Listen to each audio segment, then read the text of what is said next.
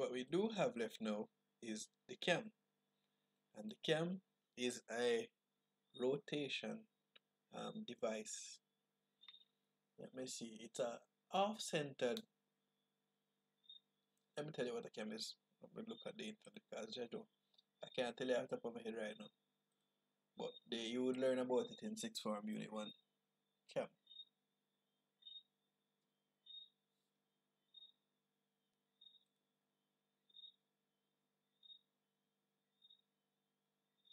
Cam in engineering drawing. Right. So this is a cam, right? It's like a egg-shaped circle or ill-shaped circle which transfers rotational motion into lateral motion. So manufacturing cam, the term CAD and numerical control. The process is used to design manufacturing products. The term CAD cam implies that an engineer can use a system both to design a product and for control manufacturing. I don't think that's what that means.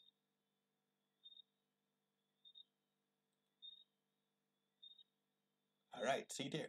A cam is a reciprocating, oscillating, or rotating body which imparts reciprocating or oscillation motion to a second body called the follower, which is in contact with it.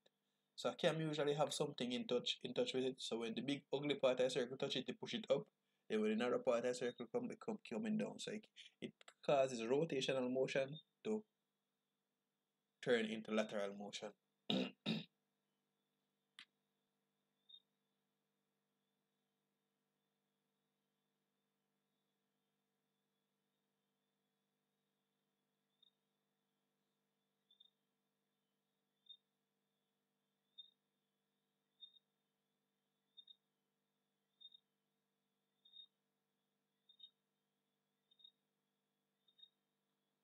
Alright, move back to the drawing. We're going to do the drawing now. So look at the cam. You will see there's a center line through it here. You have the off-centered piece here. You have these curves, a lot of curves coming around. Center line here and here, so radius here. So one circle, 40 from this point here. Another center line coming from here. So you go start the center line as usual from here and here between 30 degrees. Right, so let's go. The cam seems like the most challenging one for now, but let's see what happens. So you start with the center line, boom. Then you have a 30 degrees one from there. 30 degrees from this is big. 30 degrees from 90 to 60. 60, good. So from this center point here, make sure ortho, not ortho, polar is on, else you're not going to see angle. Let's draw it. Alright, so my center lines them set up well bezel. So that is this center frame here. Notice that one, this one and that one. The 30 degrees between that. So if this is 90, this is 60. Now that we have that, we can start drawing. So offset 40 from there and 40 from here. So offset 40, enter, boom. No, that can't write. Offset 40. Boom, boom. You're kidding me. You must be shitting me, man. Offset 40, enter. Let that go on. Alright. I'm gonna draw too big after all. After all. I'm measure it again. I still look away. Don't myself and I'm a genius. Alright. So this is from here to here is 40 as well. But in a lateral direction. So you want to go up this way, measure 40, 40, enter, and stop there. So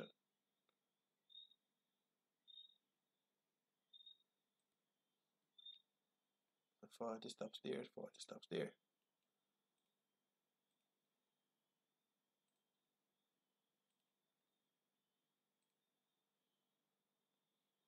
So 40 there, and here's that 40 line.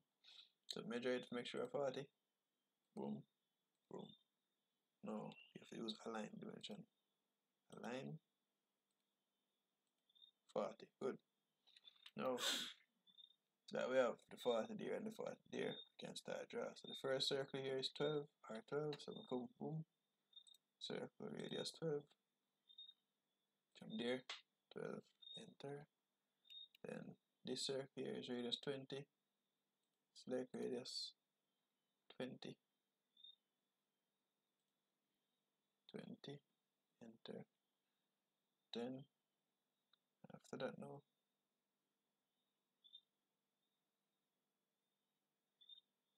this one here is 30, this 2, I can get these two, so this one is 10 diameter, so 5 radius, and this one is 20, so 10. So 20 and 10. We'll check again.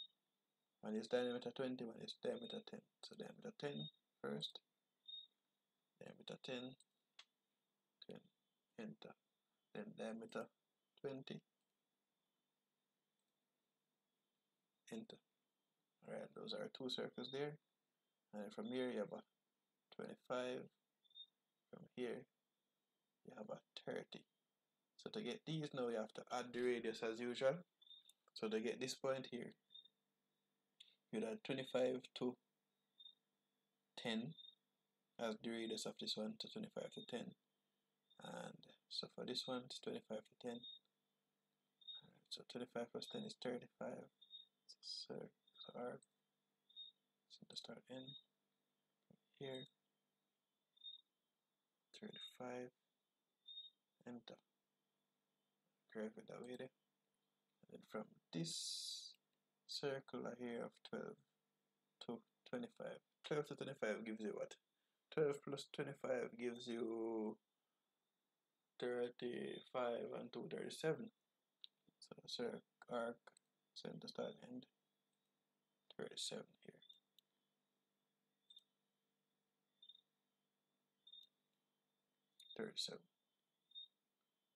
Enter, and that's it.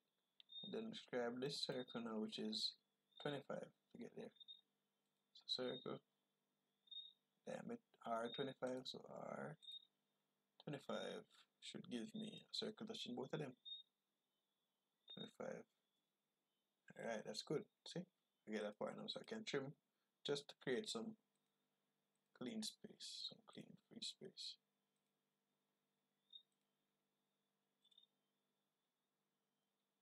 Right, then to connect here to here, you need another circle that is 40.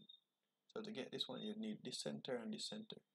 But because it's going all the way out there, you would minus the 20 from the 40, and you'd minus the 12 from the 40 to get this here. So 40 minus 12 gives you 28, yes? So 28 gives you this curve from here, so 28, 28, 28, enter.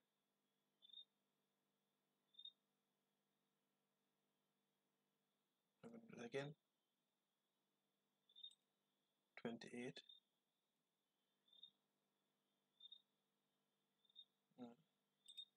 Enter, start, end. Center. 28. Enter. Start there. Come there. So this is the curve. And I want to change these to center line now, so I'm going to get confused.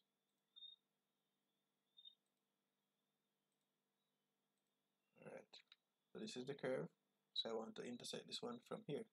So it would be to get this one here. So it's 40 because we're using this center rather than here. So minus in this 20, which is here to here from the 40. So we scribe 20 now. So center, start, end. From this center, it's 20.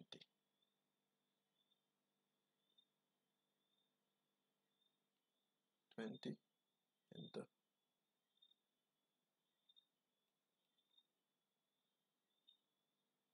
20, enter. Start again, try it again. Arc, center, start, end. Center.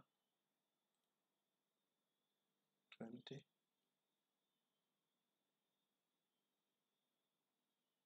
we're going from curve. Arc, center, start, end. From the center point,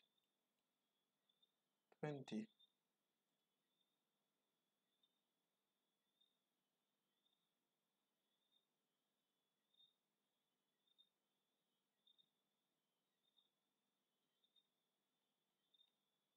Jaja. Oh, go on. Alright. Let's keep total strike in. And the start, end. 20. 20. Enter.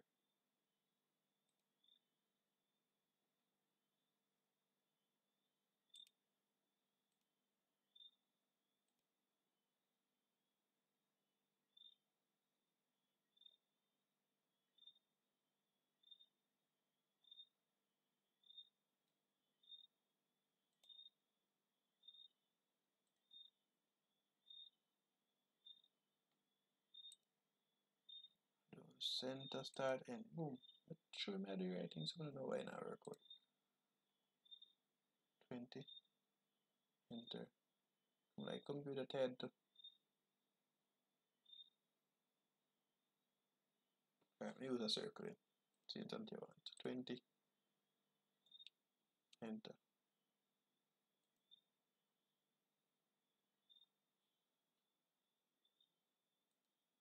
Oh, I draw it all along.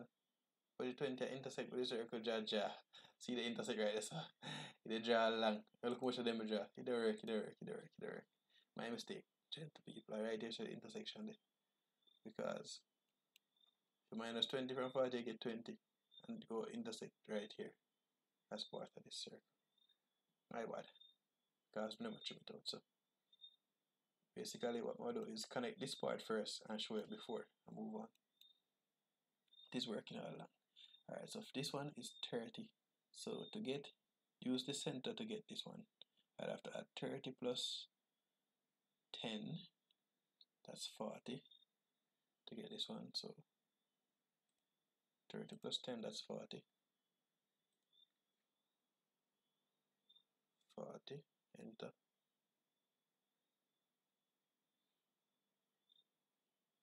Hit again, start, end. 40, enter, scribe. And then from this side now, so I have, this is 30 to get, so to use this center now, I have to add this diameter here, which is 10 plus 30 gives 40 to get this one. So you open it to 40, scribe. So to get from this one now, what you need to do is 20 plus this 30, because this 30 touches this line. So to extend it to the center, you'd have to add 20, so it's 50 from here to here is 50. So you're going to scribe 50. What did I do? 50. So you're going to scribe 50 from here. So it's then the start, end. Boom. 50. Enter. Scribe. And from this point, you're able to draw your 30 circle that touches both of them. So circle, 30, enter. Then trim. TR, enter, trim. There you go. Voila. So now that we have that, we can trim this circle here. TR, enter. Trim this, trim this, trim this, trim this. Now that we have that, we just need this one here to connect this circle to this circle.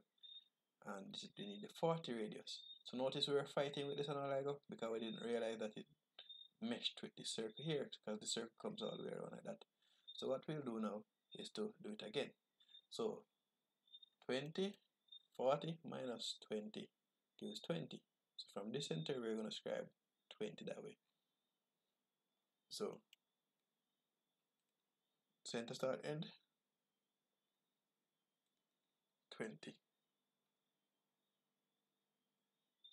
Enter and scribe. And that's where it will be. From here, we're going to open our compass, circle, and scribe a 40 circle. So 40.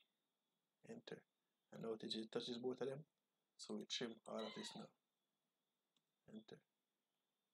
Boom, boom. Boom. In the meantime,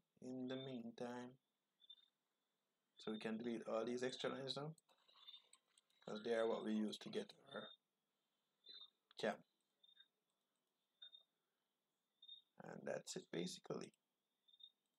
So basically we did it. We did it, we did it, we did it, hooray! Bellissimo, we did it.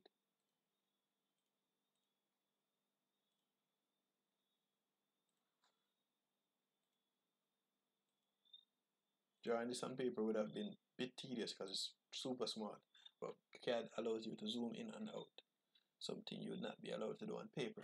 Now they have a little notch here. You notice they didn't give any measurement for it, so I'm going to assume my measurement.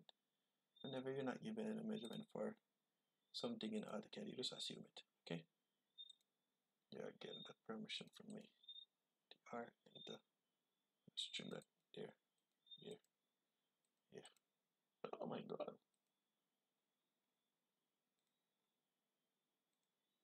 Oh my noodles.